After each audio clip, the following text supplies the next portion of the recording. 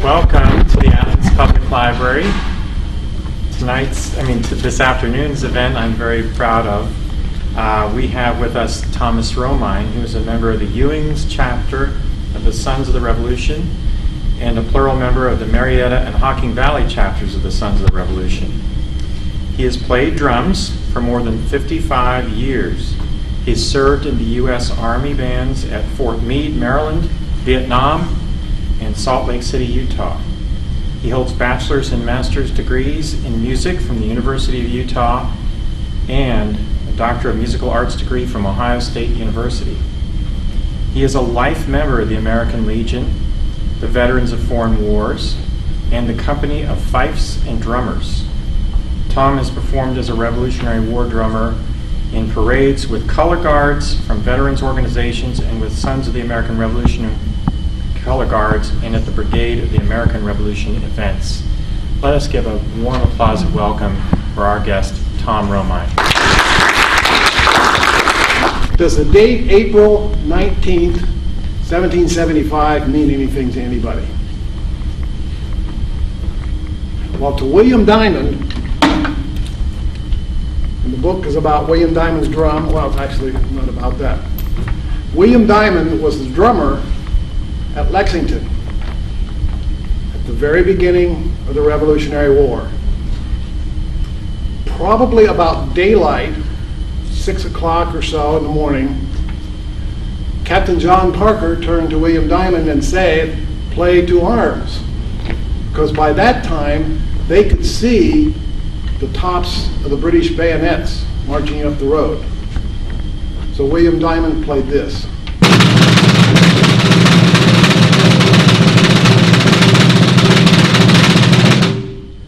That was the signal that the drummers played to get the rest of the army or the soldiers, the riflemen, in formation to be ready to fire. How much he knew about the various drum calls, we don't know. But we do know that you could only learn them from one place, and that was from the British. So a lot of our early Revolutionary War music came from the British, and all of the drum beatings, and that's what they were called, drum beatings, were basically from the British. And over the period of time, they evolved and became into what we kind of use today in reenactment type of events. So the first thing that would happen every morning is somebody would go and wake up the drummer. Well, the drummer was usually awake because somebody was always awake all the time. The Army never sleeps. But even then, somebody would wake up the head drummer or the drummer of the watch and say, "Play drums call." And this is what it would sound like.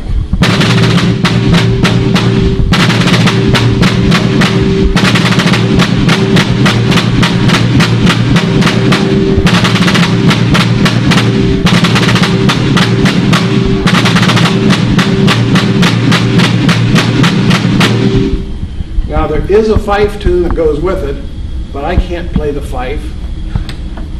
One reason I never practice.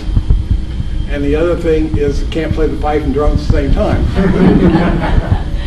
But the fife tune, I can't whistle it either. But the fifers, what that would do is one drummer starting that, then all of the other drummers would come and join in playing the same thing until all of the fifers and drummers of the particular unit would be there. So let me go back and describe what the particular units were. With each company, and the company was generally at that time maybe 20 men. There was always one fifer and one drummer for every company. Well, I don't say always. If they could find a fifer and a drummer, they would have one fifer and every drummer. So if you had 10 companies in a regiment, you would have a regiment of, let's say, 200 soldiers, and you would have 10 fifers and 10 drummers. So you can imagine by the time 10 drummers were playing this and 10 fifers were playing the tune, it could be heard, and they would hear it quite easily. But going back to the morning, after all of the fifers and drummers are assembled, they would play reveille. Now the reveille they used then is nothing like what we know as a reveille bugle call today. But the reveille they played then for the drum part was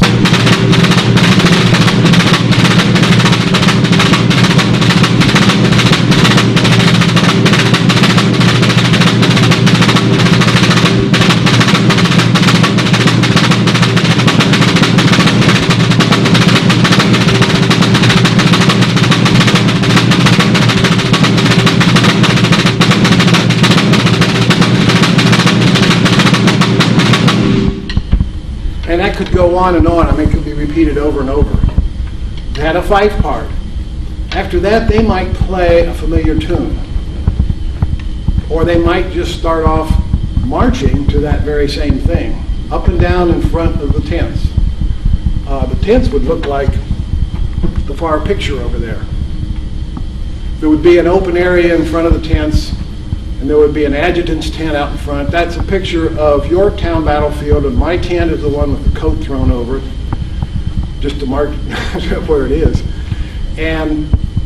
But in this open field, that's where all of the soldiers would gather after reveille. And that would be basically just to be to wake them up. So then, depending on what they were going to do the rest of the day, if they were going to stay in camp, which was usually the procedure, they would play the assembly, which was, and I was going to play a short version of it. And it too had a fife tune.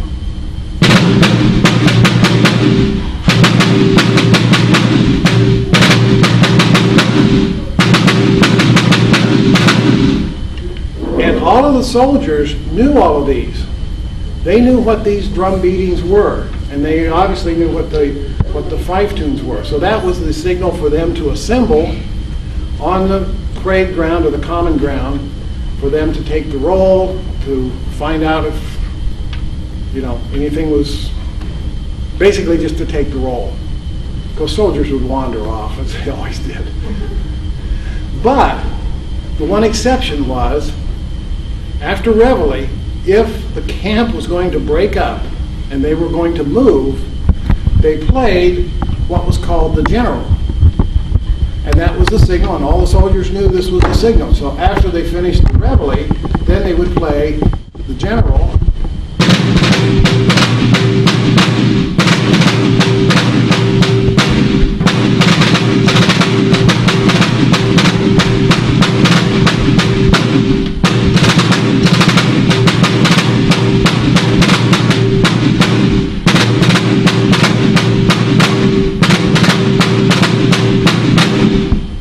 And then they would pack up their tents. They would not have an assembly. They would just pack up their tents, load their tents on the wagons, and the soldiers would be ready then to form up and march. Now, if they were marching, they do other things. They don't march like we see marches today. They wouldn't march like the parade. No drummer would play as long as I did yesterday in a parade. Well, two reasons. One is they didn't have paved streets. And I wondered if, well, that Lincoln Avenue is paved.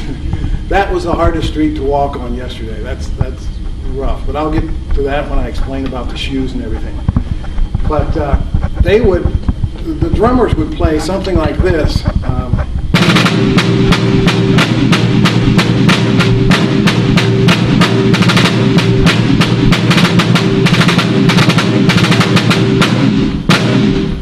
they play that last note, that was the signal for them to step off in a march formation, not in a tempo. They would be able to march at whatever, they would just be required to stay somewhat in line. Again, because of the roads, they didn't have paved roads that were marchable, really. Sometimes they were just paths. So the drummers still had to carry their drums. And if a drummer decided to put his drum on a baggage wagon, he was likely to be flogged because he didn't get away with it. So let me back up a bit and let me play some other calls that were set for being in camp. So every company, really every regiment had an adjutant. And the drums were supposedly stacked outside the adjutant's tent. And they would stack them, they would lay them down this way and then stack them up, and they don't roll very well, but then they would just make a pyramid of them. And that's where all the drums were. I don't do that when I do a reenactment. This drum cost me too much money to be leaving outside.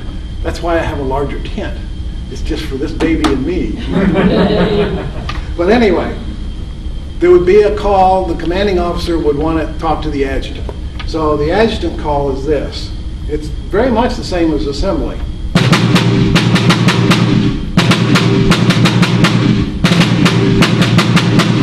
Repeated 3 times. The adjutant would then come to the colonel's tent or whatever the commanding officer was. So let's say then the adjutant wants to talk to the first sergeant, which is pretty typical in the chain of command. So then the drummer would play the first sergeant's calls.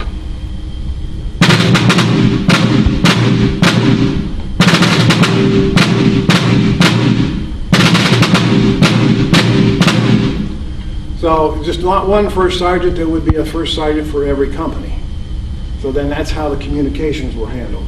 But then there were other non-commissioned officers, corporals, regular sergeants, so on and so forth, and it varied with the makeup of the company. So then there's a non-commissioned officer's call, very similar to the first sergeant's call.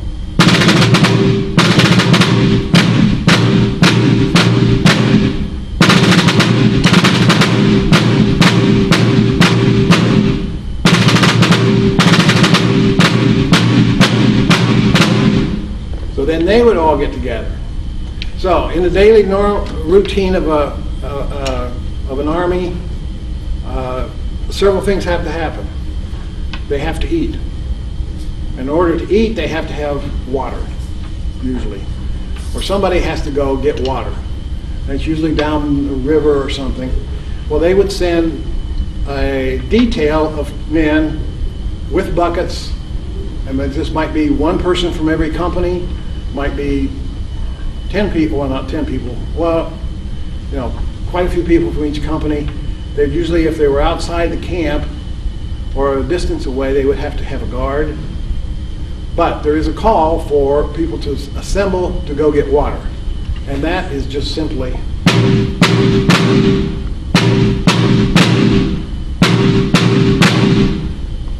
and they knew that. So what's another thing you need to do in order to cook? You have to have a fire, right? And so what do you have to make a fire? You have to have wood.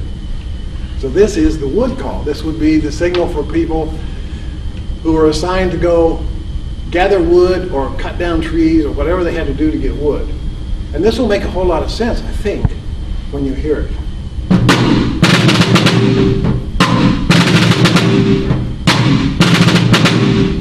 It's is the signal for wood. It's wood on wood. So I already told you a little bit about the 2 arms. That might be the next thing that comes up. But let's say that they know they're going to prepare for a battle, but they're not really sure when they need to be ready. The regular infantry needs to be ready. So they would have the soldiers or the drummers play. First of all, they would always play before each one of these things, and it gets monotonous, is the drums call. because that's for all the drummers to get together and play the same thing. So they would get all the drummers together to play to arms, which was the roll again. But then, let's say that they've got everybody there. The soldiers are they would probably be at grounded arms. In other words, their muskets would be, the butts would be on the ground, but they would play a preparative, and that would be like this.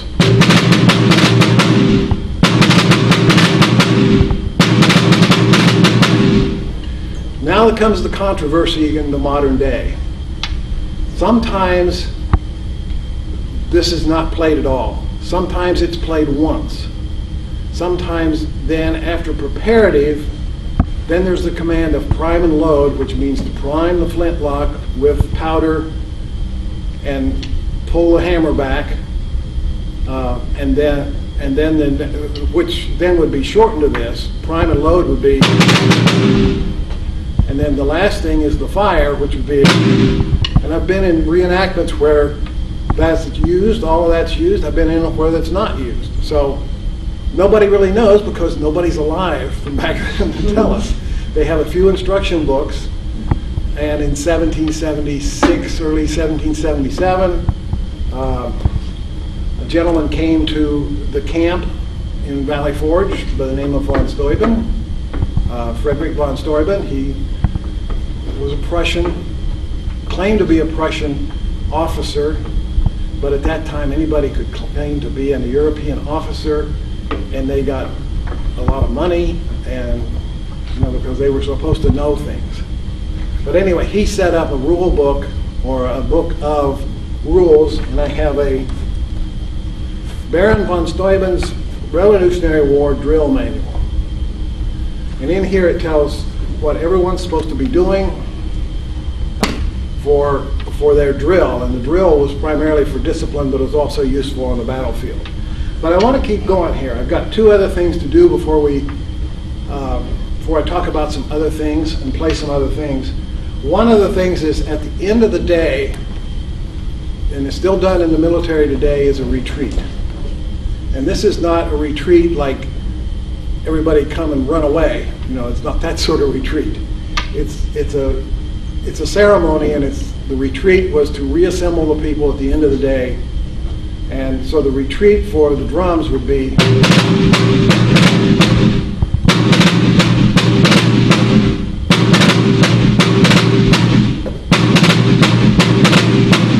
and then that's repeated and repeated and repeated with the fife tune. And most of these things have little phrases that are so long, and the fife tune is that long, and then the drums keep playing the same thing, but the fife tune changes. So the drum parts get rather boring, but we're talking about kids here playing these things. So then the very final thing of the day was when it was approximately 10 o'clock, and they were supposed to turn off the electric lights, unscrew the bowl. No, it was when the lights were supposed to be out and everyone was supposed to be in their tent, and it's called a tap two, which comes from a Dutch origin word, which means close the taps on the whiskey barrels and the beer barrels. And that's where it comes from. The tap two for the drummer, and this is really boring.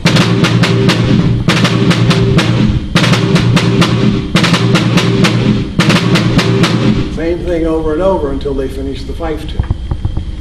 But a drummer could play that alone if there wasn't a fifer and do fine. I mean, the people would know what it was, and they would know that that was the time that they were supposed to be in their tents.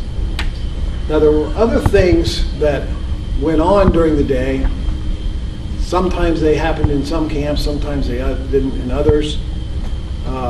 There is a fatigue march where it's supposed to be a signal for them to wash and get cleaned up and prepare their areas, and still sort of a fatigue duty now in the current military, where they go around. I mean, when I was in, they'd go around and pick up cigarette butts because people smoked, and they smoked filtered cigarettes. I never smoked filtered cigarettes. I smoked them without the filter, so I wouldn't have to pick up the butts, the filters. I could just tear them apart in the tobacco, but that's a whole other thing. But anyway, Then there was the Rogues March, and the Rogues March had a couple different uses, and I'm not going to play it, but because it's more significant if you hear the fife melody. But the Rogues March was used first to clear all of the un-military personnel out of the camps. Yeah, they had camp followers. There were wives who followed their army around. They have non-wives, females who followed the army around. So what that was to get those people out of the camp. The other thing the Rogues March was for was if somebody was going to be flogged, and they would be marching to the area where they would be flogged, and these were attended by everybody. I could not find, sounds funny, could not find my cat of nine tails, or I'd have brought it along. One of the unpleasant tasks that drummers had was they did the flogging. And I have several theories about this. Now, I'm reading a book on the British Navy right now, and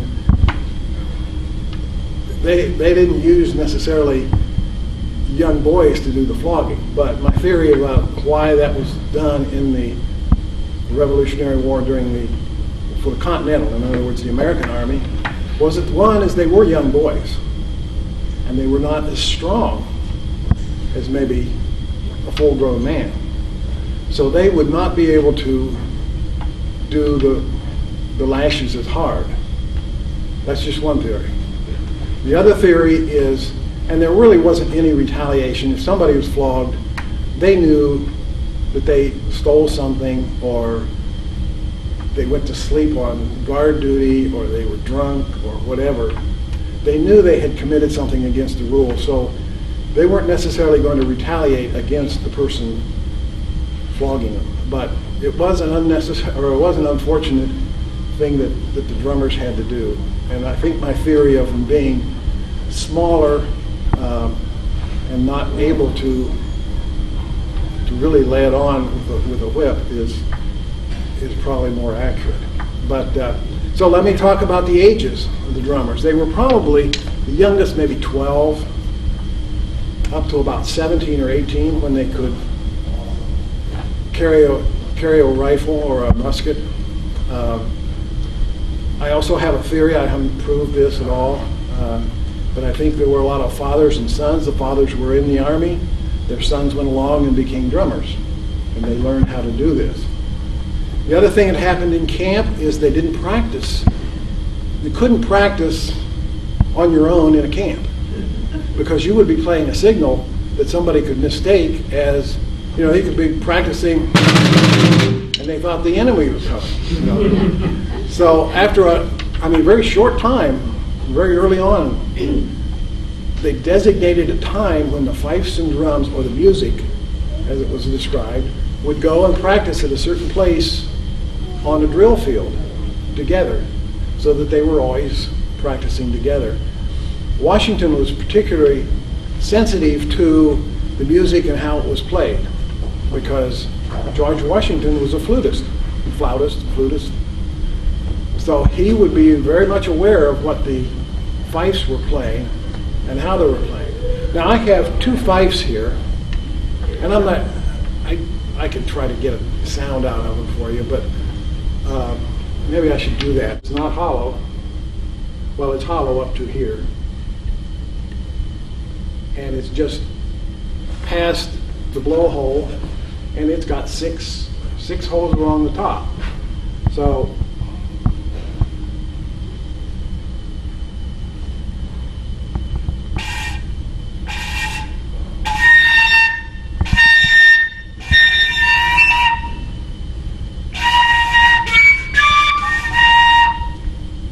So again, if I practice, I can play it. My wife complains, but I should make her play it. No.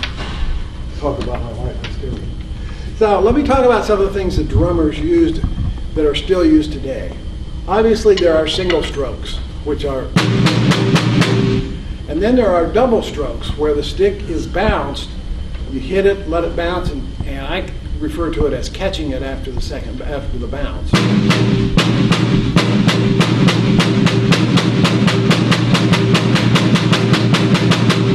Takes a few years of practice to get that really good.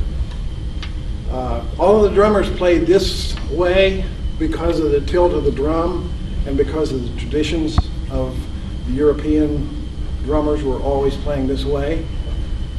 It all changed about the 1960s when drummers started playing like this, but you have a hard time playing on a tilted drum with your arm up and you get tired quickly. But they all played in what's called the traditional grip. So the double strokes eventually become a roll, what's called a roll, which is multiple fast moving rolls. And I mean, I teach drums, and my biggest challenge is to get my students not to have any tension while they're doing that. I mean, I can play that for a long time without having any tension, no tight muscles or anything. So then they started numbering the rolls, 5-stroke rolls. 2, 4, 5, 2, 4, 5. Those are all 5 strokes. 7 strokes, 2, 4, 6, 7, 2, 4, 6, 7. 9 strokes, you just add 2 more strokes. There's a 10-stroke roll, which is a 9-stroke roll plus 2 singles on the end, or a 9-stroke roll plus 1 single. So those are the rolls that the drummers would learn. They're not hard once you get the rolls down. The other things are the roughs or drags, and the roughs are like 3-stroke rolls. And I played several of them in the examples I played for you. It's like 2 bounces with this and a single.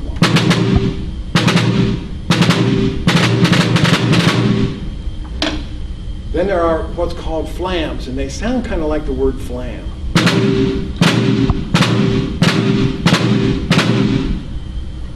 And then flams are added to other things like flams and taps. And then there's a combination of 2 single strokes and a double stroke. 2 single strokes and a double stroke. So it would be right, left, right, right, left, right, left, left. The doubles are called diddles. It's a diddle.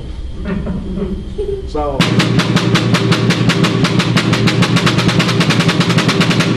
those would be paradiddles.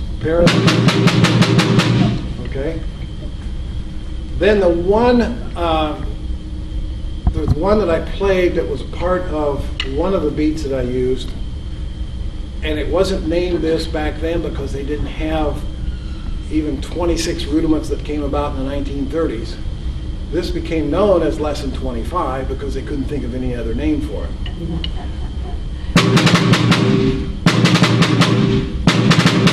And that can be repeated sequentially. So it's got the little drag or the rough on the beginning, and then 3 individual strokes. So let me talk about the drum first. This drum is made, it's a modern drum. It was made by Cooperman. Cooperman is a company in Connecticut, Vermont, New Hampshire, several places. They make them for Williamsburg, Virginia Fife and Drum Corps. They make them for the Old Guard Fife and Drum Corps in Arlington. They make them for the Marine Drum and Bugle Corps. So I called him up and I said, I want a drum like Williamsburg. And he said, I have one that we made up as a demo, and it's a smaller drum. I said, okay, how much? And he told me I'd send him the money, and he, actually I put it on a credit card and I shouldn't have done that. But anyway, he sent me the drum, and it was smaller than this one. So I used it for a year or so, and then I said, I want a bigger drum. So he then was able to get me this one. And it's modern. You loosen and tighten the tension or the sound of by loosen the head. I might as well do it, and we'll see what it sounds like when I bring it back.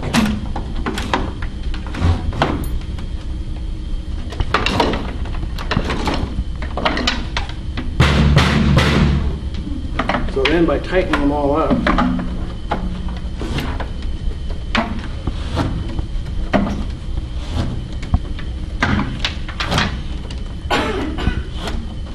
and they could put fancy artwork on the front of this.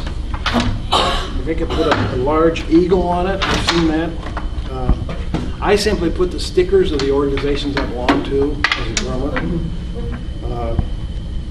This is Brigade of the American Revolution, which is a reenacting unit. This is Sons of the American Revolution. This is something else altogether. This is Brigade. It's got all 13 flags in it. And this is the United States Association of Rudimental Drummers.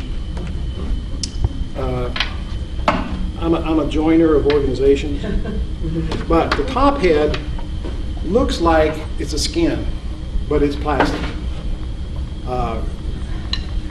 Remo is a company in California, and they make drum heads, and they make these. They call them fiber skins. They just take the labels off. I mean, I could take the label off with fingernail polish remover. It just takes the paint off. The bottom head is also plastic. Some places are really particular. Some reenacting groups are really particular. They want you to have real animal skin heads. I just never wanted to fight the rain. I played calfskin drum heads in high school. And I remember just playing on them in the rain, and the stick would go right through it. And so it's awful hard to stay tuned. This has the little legs on it, these little, so I can set it down and it's not touching the ground. It also has the rim guards of brass. So that's my drum.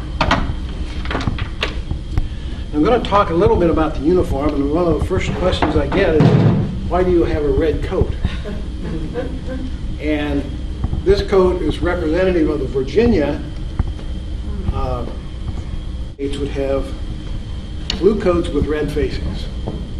Fifers and drummers switch colors so they could be found easier. Some people said, well, you mean they could be shot easier? No, that's not necessarily true. Because you could definitely tell, the British drummers from the American drummers, and nobody was shooting at drummers anyway. If they were shot, it was accidental, kind of. But so if I do a reenactment, for example, if you know where Fort Lawrence is in Ohio, south of Canton, right off from I-77. It's the only Revolutionary War fort in the state of Ohio. And it was manned from, I'll get my article and will tell you, but it was manned for a very short period of time, maybe 9 months, by the Pennsylvania, 8th Pennsylvania, I think 5th Virginia Regiment, and a couple of others. And when they were there, they did not have the reverse colors. They had coats like this. And this is called a regimental coat. This is called a contract coat. This is like walking into the, you could walk into Brooks Brothers and have a tailor-made coat. If you walked into, well, Walmart doesn't have these but you know, some other store, you could buy just something off the rack. That's the comparison.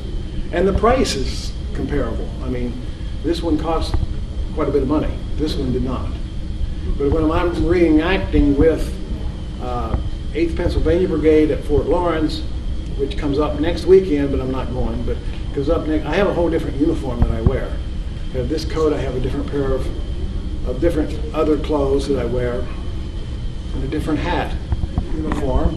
Obviously I've got the drum strap, which holds an extra pair of sticks. The hats are amazing. You can be out in the rain and be wet, and you just turn your head and the water will roll over. This is kind of like a wool felt. They make them out of beaver. They make them out of everything. But underneath the coat are what we call the small clothes, and this includes. Let me start with the stockings. That's a good place to start. I brought an extra pair of stockings. So they're nothing to write home about. These happen to be cotton. I've got a couple pair, different colors. I got a couple pair of wool, which are handy when it comes. Color shirt, same cut as the ruffle shirt that I'm wearing, but it doesn't have the ruffles. And you can see how long the shirt is. Now the only underwear that I knew they wore was, and I don't know how many wore these. These are called Jefferson drawers. But anyway, the Jefferson drawers, even with cotton breeches, and that's what they're called, is surprisingly very warm, very comfortable. And this is an extra pair of breeches I have, because I'm not taking these off. You don't want to see that. But that's what they look like. And it's a chore to go to the bathroom. Got all these buttons. But in the back, it's got a nice baggy seat. You know? And it's got this gusset where you can adjust the waistband. So it's kind of the ground, or the shoe tops. And that's because I have a bum knee. And I was wearing a knee brace for the whole parade. I mean, 1.5 miles, you know, I wouldn't be walking very well today. I still don't, but anyway, I had a knee brace on, so I like to wear the longer pants with those. So then I've got the little garters that are leather that supposedly hold the stockings up, but they function that way. The shoes, take one of them off, take out my super secret insole. Well, the shoes are cut on a straight last. When I got them, there's no left or right. There's no arch support. There's no insole. So I wore these at a reenactment, and I almost ruined my toes. I had a pair of commercial insoles put in them, and the best thing I would advise people right now is if you don't want to go out and spend $50 on insoles, take your best pair of tennis shoes and take the insoles out, put them in these. Buy shoes an extra size larger so that insole, but anyway, they got the bubble toe on it, or the ball toe. If I was buying another pair of shoes, I'd buy a half size larger. But I do a lot of things different if I'm buying new stuff. My wife's cut me off from buying new stuff. As you can see, I have too much stuff up here. So I've done the drum and the uniform. I've explained why the coats are different. Some of the reference material I have is up here, but I want to come on and play some more for you and try to demonstrate. I'll try to do this without the drum, because I'll probably be able to do it better and I won't be fighting the drum. But the facing movements that they used, now their attention for the soldiers was not the usual one we see today. The left heel was kind of on the instep of the right foot, and the left knee was slightly bent. But to do a right face, they lifted their toes, turned, and then brought the right foot back. To do a left face, they did the same thing, if I can do this and not fall down. Turn, and then they bring the right foot up. So there were always signals for those. To do an about, they did basically the same thing. Well, no, they put the right foot back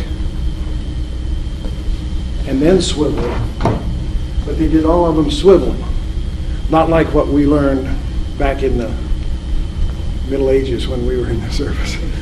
They had, you know, this whole thing was not even used then. And so to do a right face or left face, there would be a verbal command, and never really been around places where they use these a lot. Because the people in charge were just about ready to say, okay, just turn to the right. You know?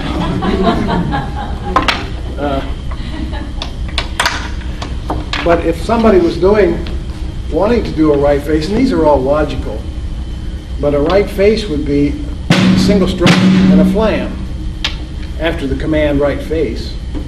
So I don't know whether they did that at that point but I don't know how they would do that with the left face because there's 2 strokes. An about face would be 3 strokes. So that's, you know, how they would use the drums to make those commands.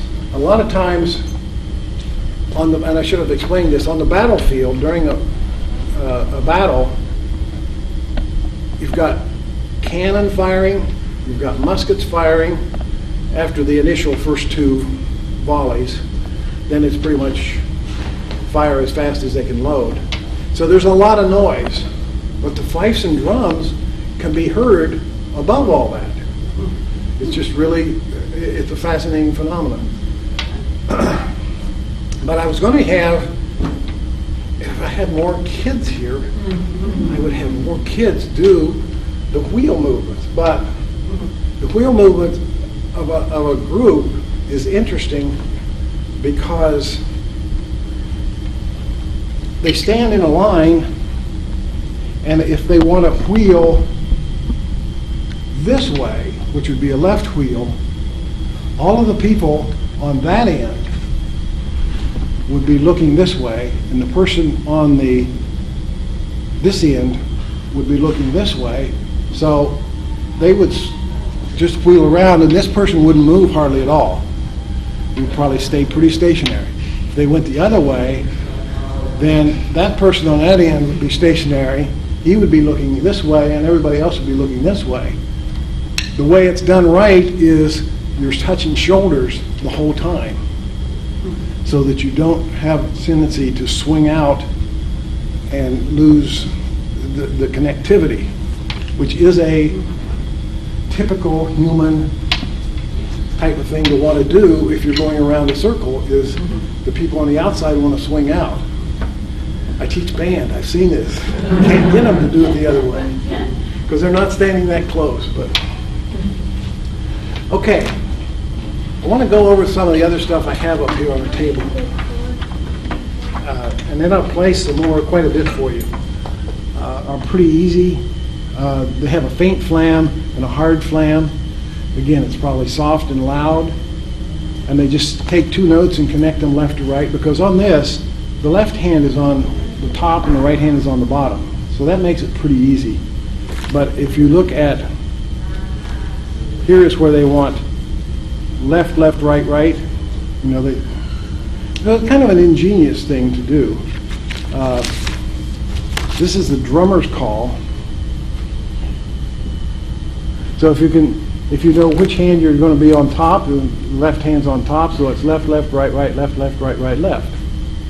And then you play a flam. So anyway, I have some other books up here that are on fife and drum sort of thing. The soldier might carry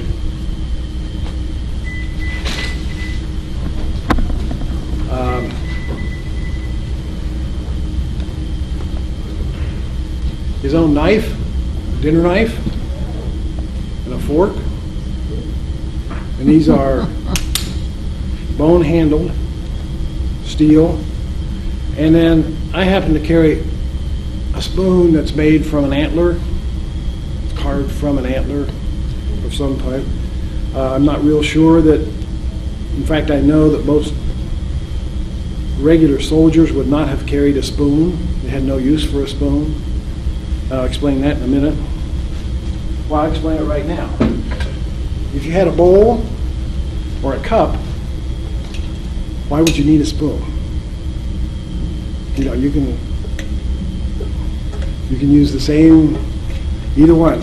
They might have had either a bowl and a cup and a plate, but but they probably not would have not had all three, but maybe, you know, some of them might have. They might have taken a bowl from somebody, but you could have had a cup and a bowl and been able to get dinner, or you could have a plate and a cup or a plate and a bowl, you know, either way. They did smoke, and they smoked pipes. This is it's never been used. This is my clay pipe. It broke. I had a clay pipe that I used quite a bit, but just as a demonstration. But when they fall and they hit the ground, they're done for. They just shatter. And they find scraps of pipes, clay pipes, in various places in Virginia, just stacks of them, almost like seashells. But you would light your tobacco with flint and steel by taking a piece of steel, and this was pretty common, and then flint, and I've got a piece of char cloth on this, which is linen that I've charred.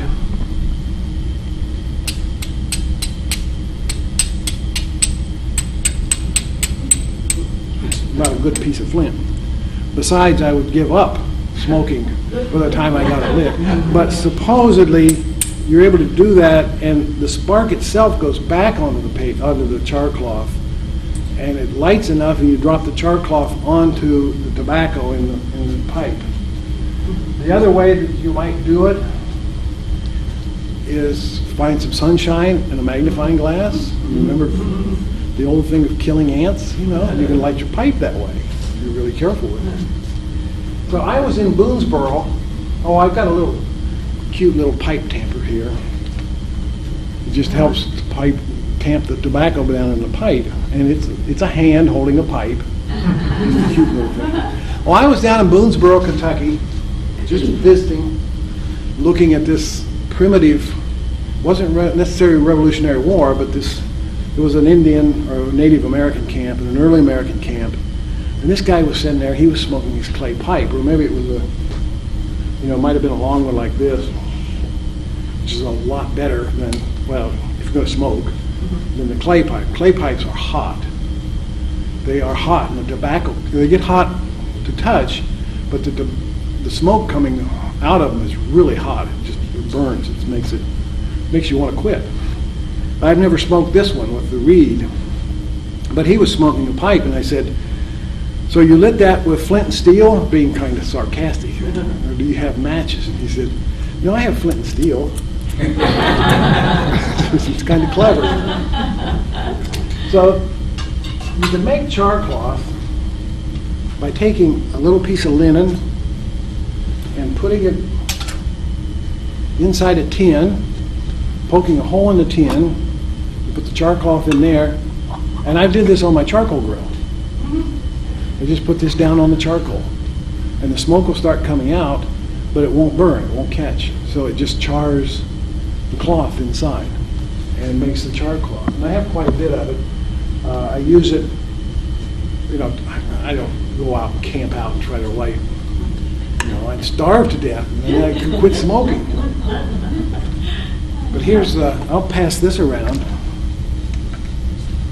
This is my spice box.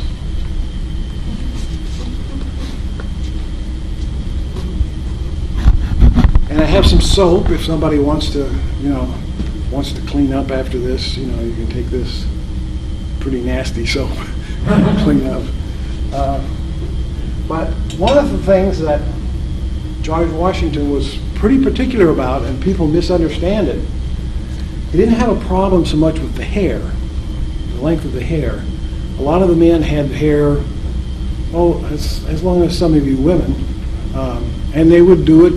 They would put a ponytail. Of course, they did have the powdered wigs.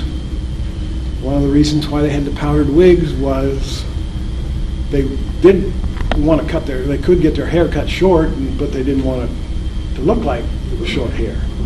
But the powdered wigs also helped prevent the spread of lice. But Washington was very particular about having his soldiers clean shaven.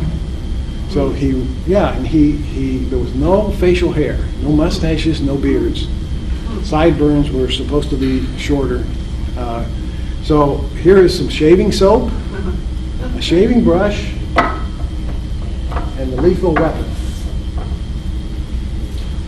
the straight razor. And I've never shaved with this. This is just nice and shiny. It's never been used. I just don't have the guts to shave. I should probably practice sometime. But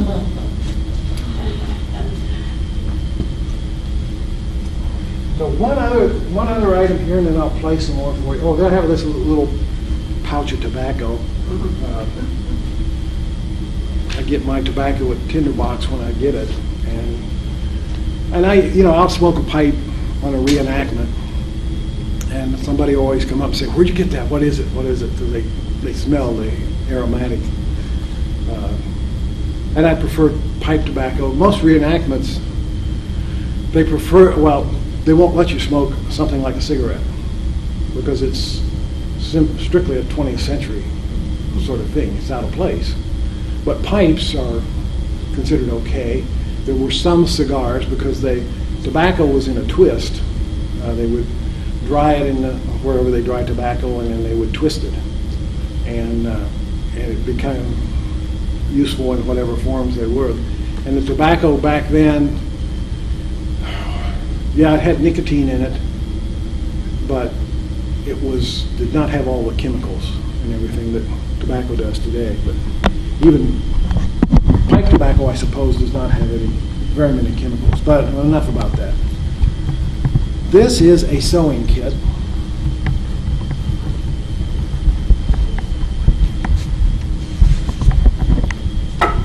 It has a little awl for punching holes in things. It has some sinew, which is handy for a lot of things. I mean, it's not a thread, it's thicker than a thread. I'm kind of glad I found it. I've got a use for it. I do have thread.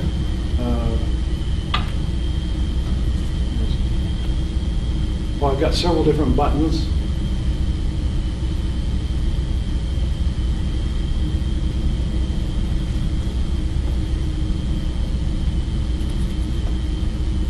A little case. Oh, there's obviously you need a thimble. Wooden thimble. And a pair of scissors. And this has become very handy to carry because I've been on trips or reenactments and somebody said, "Does anybody have a sewing kit?" And nobody else had one, and I have one. And so I can charge whatever I want for it.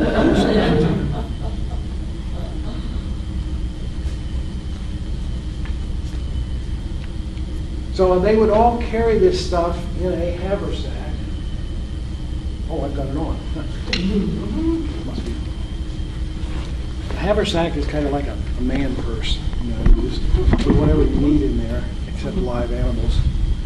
And then, of course, you have a canteen.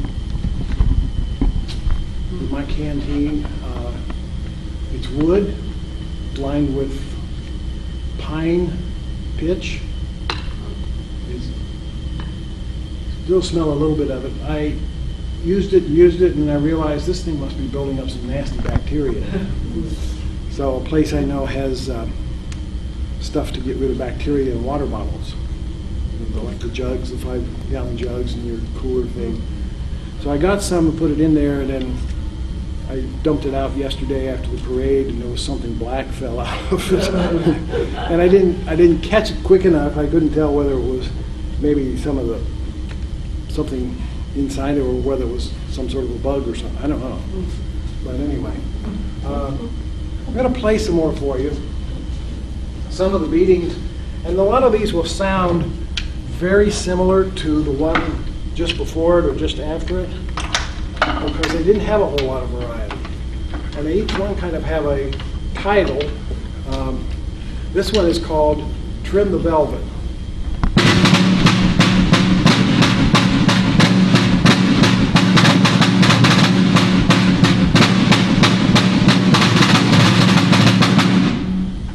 and it repeats. Same thing, like I said on the other things, they just repeat. This is a quick step or long march. It'll sound very similar in a lot of ways.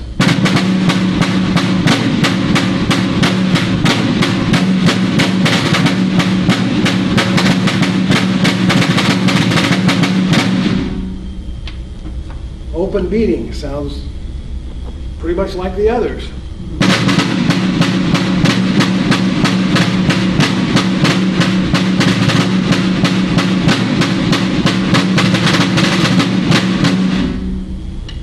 That's called open beating number 2. I don't know what open beating number 1 was, but open beating number 3 is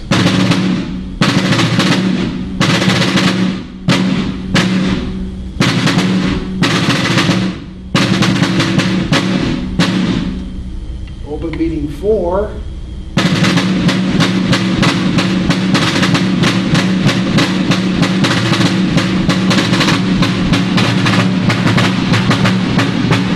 so you can hear little variations within them. You know, I make up what I play, like in the parade. You know, I just make it up. Some of it is like this. Some of it's a combination of trim the valute and an open beating number 3, or you know, whatever. It would be for a burial service.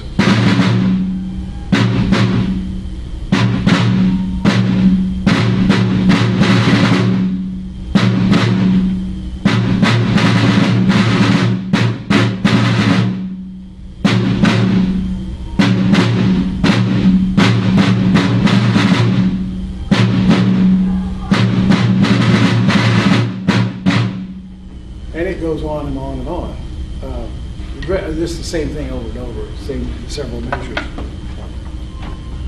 In an actual burial service or funeral service, it would be even slower than that. It would be really very slow. I played most of these faster than what,